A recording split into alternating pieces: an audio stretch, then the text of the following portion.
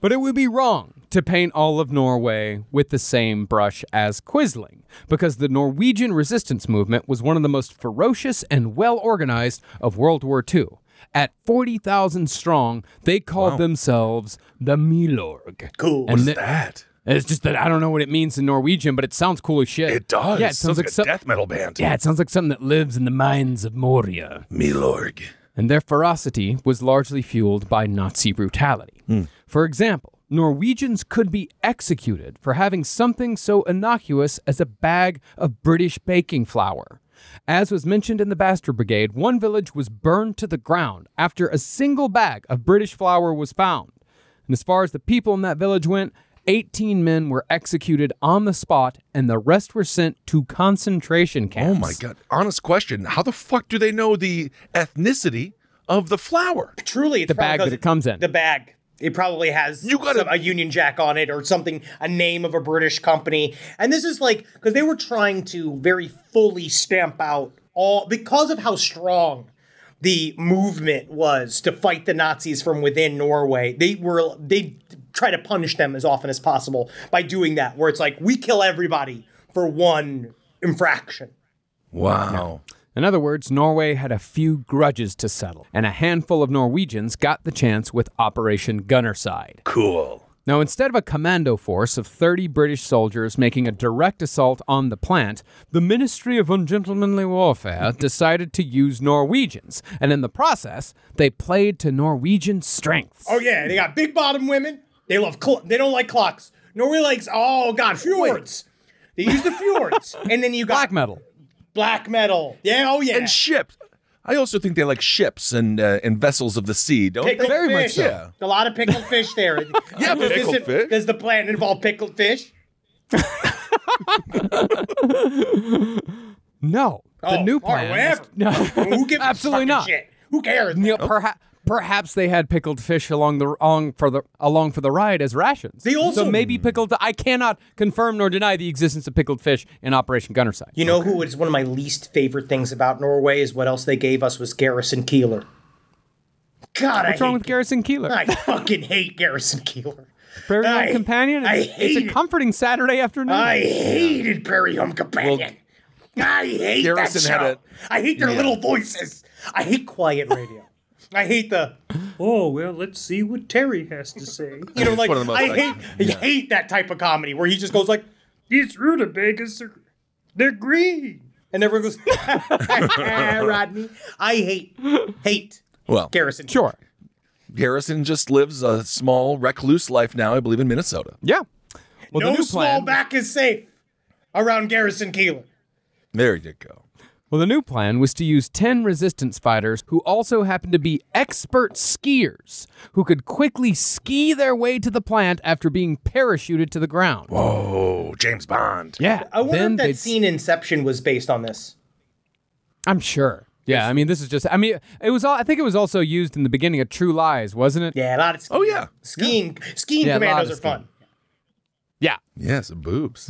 After getting to the plant, they'd break in, plant explosives on the heavy water power cells, and hopefully cripple German heavy water production. Oh, dude, that's cool. Metal. It's also reminding me of Metal Gear Solid. Yeah. tell you what, though. This is, I don't think they got to Yeah. worry about heavy water being created because they had Sergeant Kissel somewhere there. And as long as he kept his latrine filled, he was making that heavy water. Fantastic. Thank you, Henry. so, on the night of February 27th, in the dead of the Norwegian winter, the team skied to the location, staffed their skis in an igloo they made themselves, and scaled a 600-foot tall sheer cliff at the back of the plant to avoid guard posts. Because the Nazis are like, nobody's fucking crazy enough to scale up that it didn't even cross their mind that someone could do this. Wow. And again, what fueled them was truly pure ignorance, then met with, like, oh, we can do this. Like, they did not truly understand that it was in the bottom of a crag. Like, this thing was literally, like, perfectly safe from any sort of overhead bombing. And so that whole breakdown in the Bastard Brigade of them, like, trying to figure out, like, okay, can you even climb this fucking wall that surrounds this thing? And the one was being like, if there are plants growing, then there are places for our hands to go. And so then they went, and that's where they figured out. So they would just look for the plants. It's crazy. In the blinding snowstorm. Wow. Yeah. That's interesting. Well, after following Nazi patrol routes to hide their tracks, the Norwegians found an unguarded gate and cut the lock, whereafter 5 men provided cover while the demolition team cut a hole in the fence to gain access to the plant itself.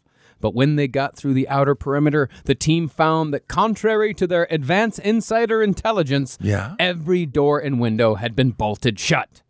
Improvising, they found a utility duct and crawled their way to the room where the heavy water was both stored and produced. It's crazy, man. They're doing like Persona 5 Royal shit. When you have to like do that. It's all with the Metal Gear Solid 2. We have to find a lot of vents.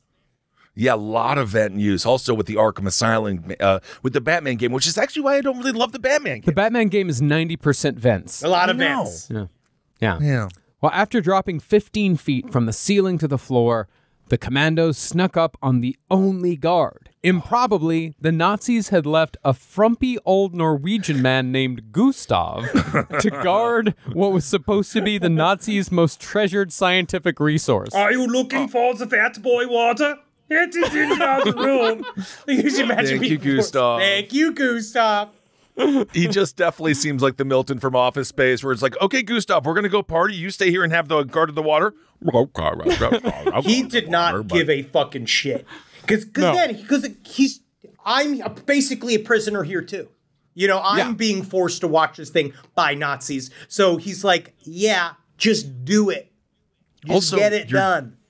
You're watching water. Yeah. It's real boring. Yeah, of course. And so Gustav was held captive in a corner while the demolition team placed enough explosives to blow up all 18 fuel cells and 770 pounds of heavy water. The worst was when they started tickling me. They were tickling me in the corner. I couldn't get out. Next thing I knew, it got bigger and bigger. And it was me and 5 skiers, and all it takes is one pole to make a little bit of a side war party. Well, Gustav, the entire time, he's like, please be careful around there. That if you are not careful around there, you're going to hurt the heavy. Oh, I see what you're doing. Okay. Oh, my goodness. Like, it took him a while to figure out that they had showed up to destroy the plant. Right. And so, after planning all the explosives, they took Gustav with them. And at 1:13 a.m., 2 hours after they climbed that sheer cliff, they lit the fuse and the cells went boom! Whoa! Mission accomplished. But they also knew that the Nazis were going to come and round up everybody within like 100 miles of the plant. So what they were doing was, as they went, they ripped off a patch. They were all dressed like British soldiers, so they ripped off the British stuff. It's cool because again, it feels like an action movie, and like threw like the British insignias down, and then they would talk in Norwegian about how beautiful London was around all of the people that they were gradually kidnapping throughout the heist part of it. It's great because they They ended up with 2 hostages by the end. Gustav and another Nazi, and an actual Nazi that they came across along the way. Interesting. Why do I feel like Gustav would be played by Josh Gad?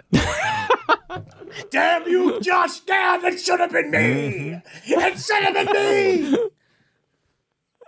Now, this team thereafter went down in Norwegian and World War II history as some of the bravest and most important heroes of the war because they'd seemingly crippled the Nazi nuclear program. Wow. That, however, is not really the truth. You just got debunked.